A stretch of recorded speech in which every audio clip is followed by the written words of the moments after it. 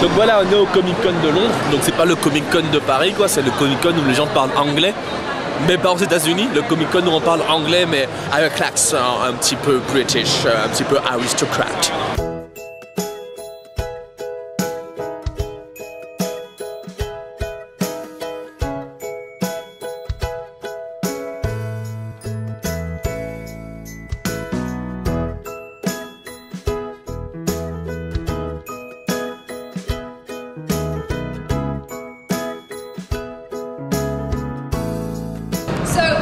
Amy, or as most of you know me as Queen, most of you know me as Creeps, barely anyone knows me as Amy. But so I only found out 2-3 days ago that I was doing a panel, so this is entirely unrehearsed, entirely unorganized. So I decided to do something different because last time I explained like, you know, my origins, what I do and all this.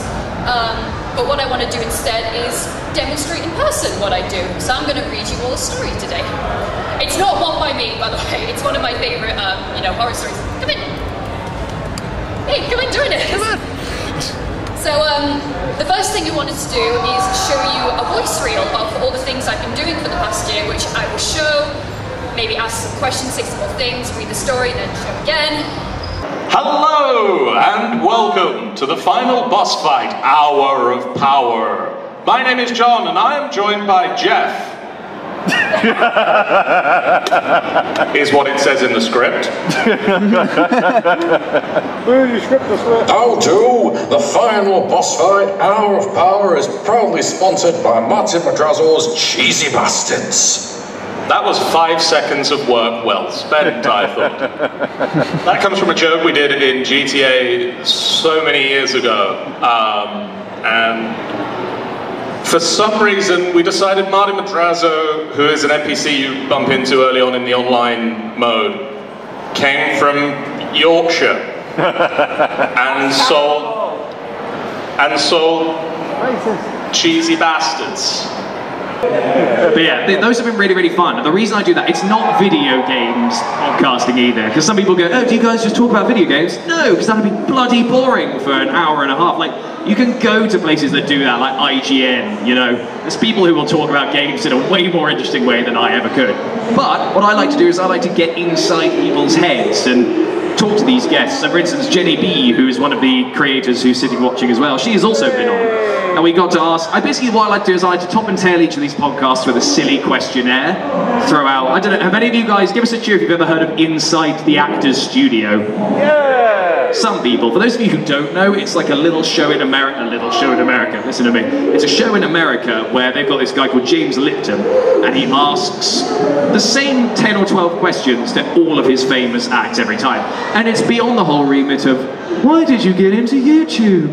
What turns you... nothing like that. It's all things like, so, what turns you on creatively, spiritually, and emotionally? That's a, that's a lot heavier landing than, so why do you like Pokemon? One of the weird things we tried to do first is James is quite an arty chap, and he likes to doodle and draw, and he basically taped sheets of A4 paper with subscribe to Luke and James Play on my car as I drove up and down the motorway. That was like early on, and then we got stickers made for my car, like on Vistaprint, with the really old channel logo and stuff, which I just sort of made up. But we kind of got stuck on 80 subs for a really long time, and I remember that because it was 80 for like 6 months, and we just carried on ploughing on. No, we weren't there for numbers anyway. We just wanted to have fun, and we came to our first Comic Con, and we went from 80 to 200. Which is a big jump. It's like 200% increase or whatever. And we, met Ed, which gave us a lot of confidence because Ed was really supportive of us, and that actually helped boost us. So meeting other creators was what really sort of helped us out, because you can refine your formula, if you will. So we did, I think, once tried paid advertising. I think so, but it mainly went Russian. So. Yes, we got a lot of, it got only shown in Russia, and obviously we have no Russian subscribers here, sadly. My favourite horror game is a game called Outlast. Terrifying game, I highly recommend it. And I was so frustrated, I bought it from my friends, like, please play this game, I want to know what you think about this. None of them played it. So I went to YouTube, I went searching, typed in the name Outlast, top result, a guy called Markiplier. And I watched him, and I loved it. It wasn't so much him I loved, but I loved that it had a face cam. I could not only see what he was doing, his reactions, I could see his body language as well. There was this connection, it was transcending just the game. And I thought, that's so freaking cool. I think I can do that as well. Being in a band, having gone through college and learned like audio design and stuff like that, I was already kind of tech savvy. I kind of knew what I needed to do to make this happen. So I did it, I jumped in. YouTube is free to start up, doesn't cost you a penny, apart from buying the games. So what is there to lose? Hello and welcome back to MCM Comic Con. I grabbed Ed from his seat, which is very hard to do because I like to sit. That's my thing. One, he's never there, never as stable. Two, he's a very busy man, even when he's on holiday. And three, he's tired. Yeah. Good, let's go with that. It was something. Good reason. Good reason, sure. So, Ed, what do you think of Comic Con this year? Comic Con this year it's been a very different experience, but it's been great. I've really loved seeing everyone. I've loved hearing various messages from, including yourself and Maritime Maddie. Like, that was a massive moment for me, so that was huge. That was really exciting. We've had highs, we've had lows already, and we're only a day and a half in. So it's probably been the best one so far, I'd say. And also the first time having Spammels here, that to me has been super fun. And we just finished the panels, they went okay. So basically the rest of the weekend's now a bit less pressure because we don't have to worry about performing or anything. It's just about having fun with everyone. So I'm happy. How about you? Are you enjoying yourself? Well, getting back to frame again. Whoa. I'm shit with that. Yeah, good idea. We'll lean slightly, it'll be alright. What about myself? Well, to be honest, this is very strange because I'm used to seeing it as the public. Sure, but now you're here as an exhibitor. Yeah, I'm trying to get the public in, which is very hard to do. I haven't got your talent for showmanship. Yes, you do. I watched your panel yesterday. You absolutely smashed it. Yeah, as you said, I still think I was shit, but honestly, came up to me the day before going, Ed, I haven't prepared anything, and I'm really nervous. I've not done this thing, and I went, dude, I'm never prepared for any of these. You are fine. You just got to go up there with confidence. Know that you're going to talk about what you do, what you want to do, where you want to be, how you've got there. He absolutely smashed it. Both of you guys. It was hilarious. It was natural. It was confident. I adored it. So did everyone. So well done. Thank you. Well, that was rips. One thing that is important and that I mentioned once in the thank you video that I did on my birthday is that Ed is, yeah, we can see you creeps in the background. Basically Ed is like an Obi-Wan Kenobi for me in terms of, I'm the Luke Skywalker of this Obi-Wan Kenobi. Nice.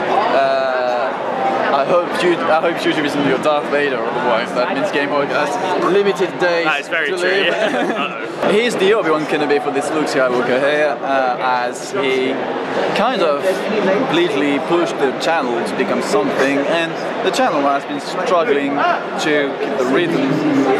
But every day I watch your videos, I watch your live stream, and it's a true inspiration. It's I see the goal. I see what I must become at the end, the quality, even if it's mediocre. It's quality mediocre. Quality mediocre. Yeah, it's mediocre plus. Mediocre plus, okay. No, double plus. Double plus, yeah. plus. Deluxe. Plus ultra. As you are entertaining, you are natural, you're funny of course, but that's part of the character. I mean, I could be not funny and do YouTube. And but you're also genuine. You really care for your community, and that's what I learned from watching your channel past. 2 years. Yeah, 2 years. Yeah, it's been 2 years. God, I aged badly. And yeah, coming to Comic Con was something I wanted to do, especially like just to be able to go see Ed, take him by the shoulder and say, "Thank you, man. Without you, I wouldn't have set foot back into London."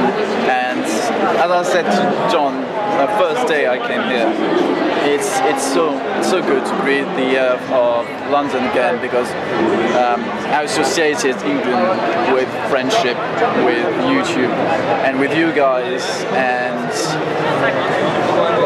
We were talking during the panels of community and how important people can become for the community. I can say that it has become very important to me, like a brother of sorts, as the older brother you want to become, but you never will. You could easily achieve what Game Org has achieved in no time. With the current effort you guys put in, and the content you guys put in, it's a matter of time. Yeah. Well, Sammy, it's been a pleasure getting to know you over the last couple of years and watching your content grow from like Les Outsiders or The Outsiders to now, yeah, RIP, now to Geek Worlds. It's been really great seeing your content grow and seeing you grow, and obviously our friendship's grown over this time. So it's been really exciting getting to know you, and it's been lovely having you here as a creator for the first time back in the UK. Like I said, being able to breathe that British air once again. And I'm glad you've had such a good time, and I hope you've got to feel the sense of community and love that we always feel whenever we come this time. And as I said to Spambles countless times, Queen Creeps countless times, everyone countless times, I hope you will one day have the money and the time to come down to Paris and say hello, so we can do a family, maybe something together in the same room. Just imagine, just picture that. One day, France, a kind of cross-channel collab will happen in both ways, the English channel and YouTube channels. YouTube internet has no borders. Well, that's true. Yeah, that's why we can do that. Yeah, that is true. Yeah, you're right. Whereas then, when it starts to get into legal boundaries, it's slightly harder. Yeah, but I look forward to it. I look forward to the day we can finally collab in person. It's going to be great. Well, mate, until we see you again tomorrow for the final goodbye, which I'm not looking forward to. It's already halfway through now. There's only one day left. Yeah. I don't want it to be over. I was really tired all day, but I love it so much. Now I already feel depressed that it's going to be over. Yeah, I'm going to take that because my other arm is starting. It's interesting to see that it's difficult. Every day you wake up at like 6 or 7 and you want to just go back to sleep. Immediately, but all day it's constant fun, it's constant energy, and then in the evening it's constant as well. There's no downtime or uptime really, so it's just non-stop, and you kind of almost don't get a chance to be tired, which is great and kind of bad at the same time. But either way, I hope it's a good feeling to be tired. It's not like the I haven't done shit all day. Tired. It's the tired of. Well, it's been horrible. It's been hell. I haven't installed one drawing. I've spent £10 today.